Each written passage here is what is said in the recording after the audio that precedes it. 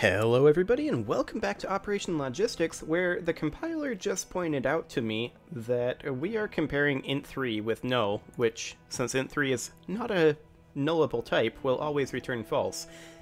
That is correct. It's a problem. It's not the problem, but it's a problem, and it's easy to fix. So let's go ahead and do it. So int3.null and int3.null. Null does not have a j in it. Okay. Well, that was easy. That was perhaps a little too easy.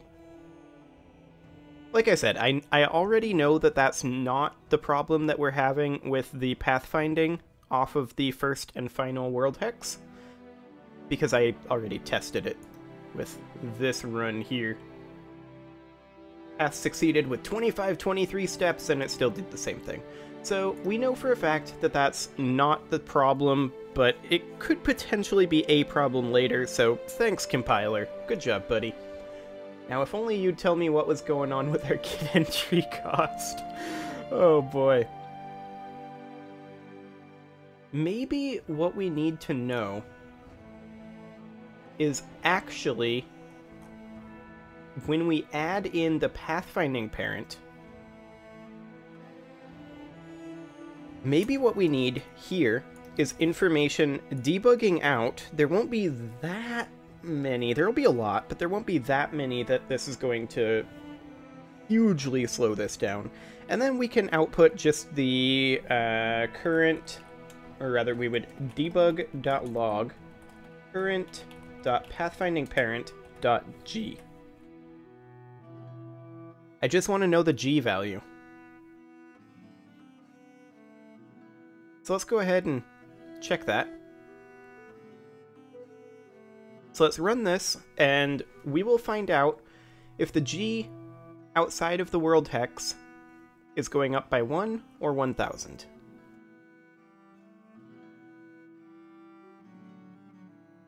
I expect it to be going up by 1,000, but I guess we'll see.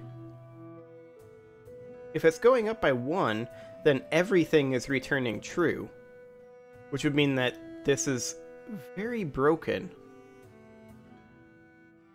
off of the first and final world hex, which would mean, I think, that we're passing in something unexpected here for A and B.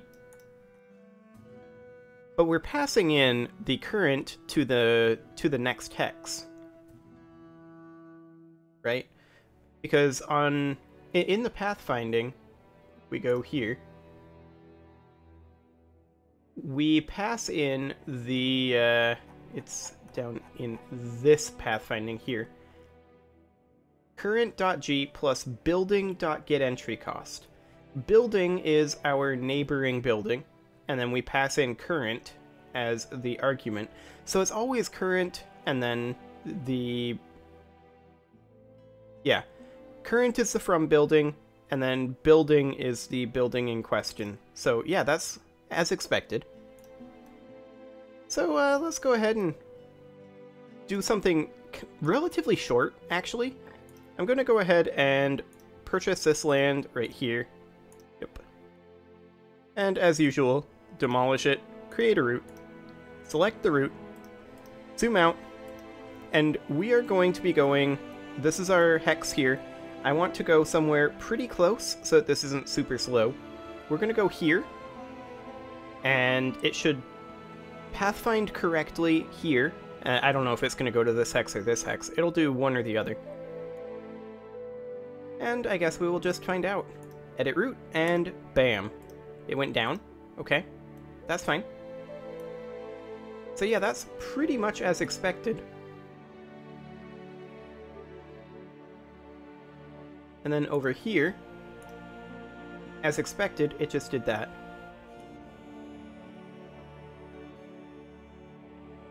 Hang on a moment.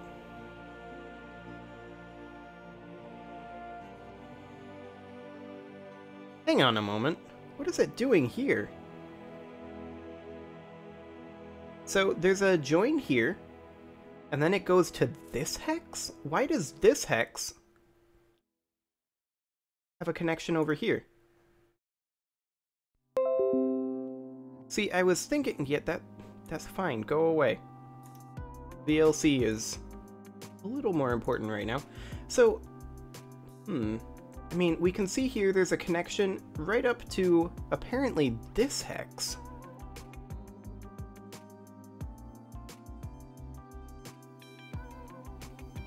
Fascinating.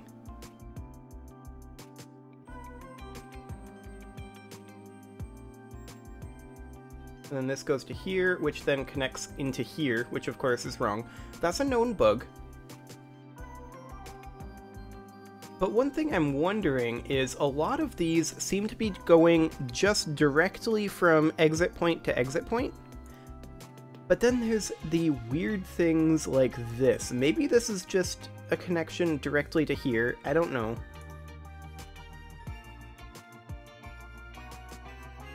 Let's take a bit of a closer look up over here. Exit point to exit point to exit point. Exit point to exit point.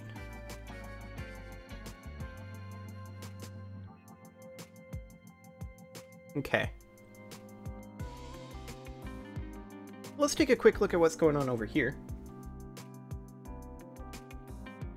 It only output 22,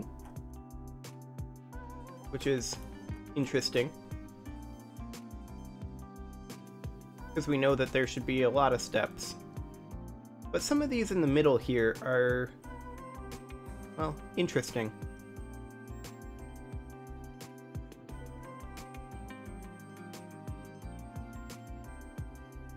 There should be more than 22 steps, right? But yeah, 189 steps. Did I do this in the wrong one? I may have done it in the wrong one. I suspect I did. This is the Vector 3 one. Yeah. Because this was done in the biome hexes. That explains a lot. Okay, I'm gonna go ahead and cut that and bring that down here into the building to Vector 3. And we're just going to paste that in. Nope. We're gonna paste that in right here. About like that. There. Now we should have a little bit more information. Instead of telling us in biome hexes, because in biome hexes it should always just be 1. Which I believe it was. 19 steps? Up to 18? Yep, that's correct. Okay. Let's try this again. This time in building hexes. Tends to help. Assuming it goes. There we go. Okay, so what am I expecting to see out of this? I'm expecting to see a lot of increases of 1,000. That's what I'm expecting to see. In the first hex and the final hex, it should be pretty much exclusively increases of 1. Except for the very first step. And then once we exit the first world hex, then I expect it to start going up by 1,000 every time. Which would mean something. But first let's even see if that happens. I mean, if it's going up by 1 every time, that explains a lot, but also I don't know how that happened.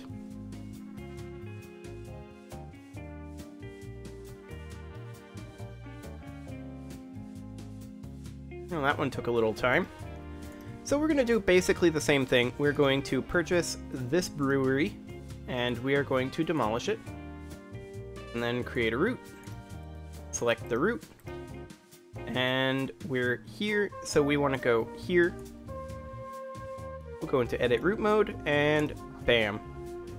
Has succeeded with 200 steps. And as expected, it is working 100% correctly in the first and last world hex. And in this one, not so correctly. See, I'm not convinced that it's actually traveling through these hexes.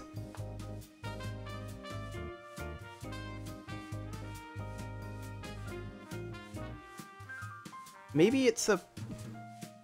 Well, if it's a problem with adjacency, we should have it in all of the hexes, right? Anyway, let's take a look at what's going on here. So, our very first step here is 1,000, which I expected. Where are we? We are down here. So our very first step here is 1,000, which I expected going onto a road. Then we have a second 1,000 step. Then we have a bunch of ones. Theoretically, until we go up to here. 3056 to 4056. You know, it might help us, actually, if we output something more along the lines of string.format, and then this would be 0:1. And then what we would put in there would be the... See, this is a current, which is, I believe, a building? Yes. So we would do current dot pathfinding parent dot location, which of course is an int3 dot toString. Like that, and then we need a closing parenthesis here. No, closing parenthesis. Like so. And now we'll be able to see when it actually transitions world hexes. And that should give us a little bit more information, theoretically.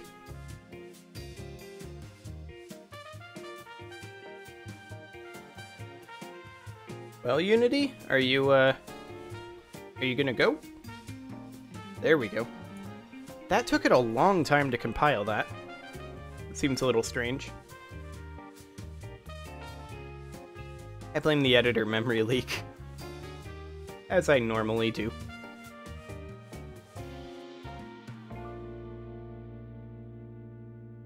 Okay, so let's go ahead and generate this on up.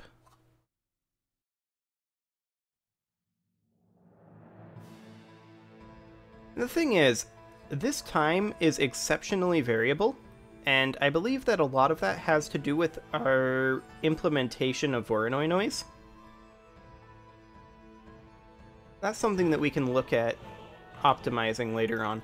But for right now, let's just go ahead in here and buy land, purchase this house, demolish that house, create a route, select the route, and we'll just travel, say, here. There we go.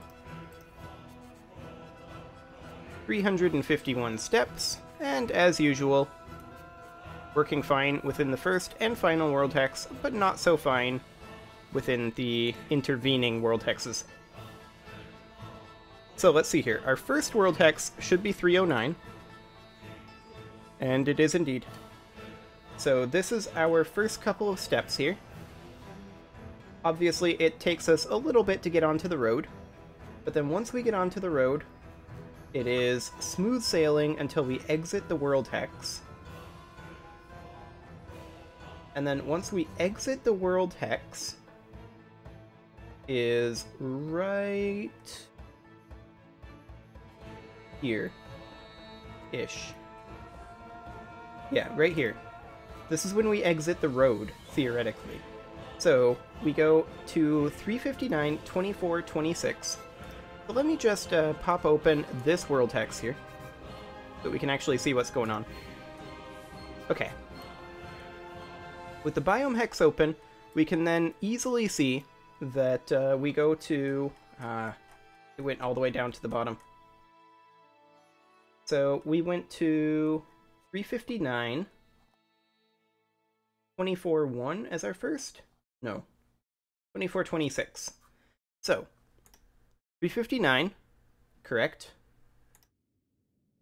This biome hex is 24, that is correct. This building hex is 26, that is correct. And then the next one we went to was 60. Is that this guy? Well, that's the building mesh. Is that this guy? Yes. Okay, so we now know for a fact that it is viewing these as not connected. And the question is, why is it viewing these as not connected? Because we know for a fact that it's viewing them as not connected because it is going from here to here rather than going from here straight to here. And it's increasing by 1,000, which is our measure of when it's not connected. Also, we know that it's not connected from here to here, or rather from here to here. Or that it views itself as not being connected. So that's interesting.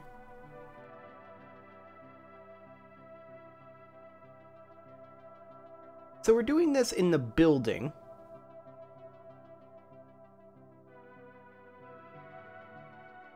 Okay.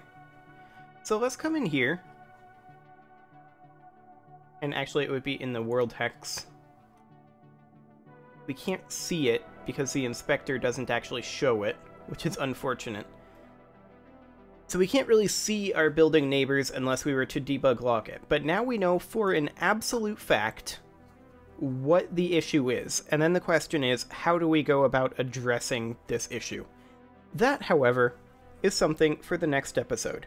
Subscribe for more, and I will see you all next time.